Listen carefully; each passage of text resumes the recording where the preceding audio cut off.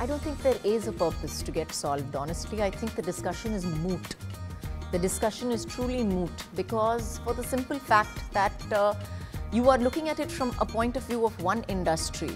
You're not thinking of the fact that how many lawyers' children want to become lawyers, or how many doctors' children want to become doctors, and how many dentists' children want to become dentists. So every child wants to grow up and become like their parents. And there is no harm in an actor's child wanting to join the film industry. At the same time, there are lots of children who don't want to join the film industry and don't want to become lawyers and don't want to become doctors as well. So that is another thing as well. But I will go on to say that I think our film industry, for that matter, has been one of the most, and I'm talking about the successes. If you take each and every one of them and put them up there, they have succeeded on sheer talent and hard work alone. Their genealogy has been a second thought and an afterthought.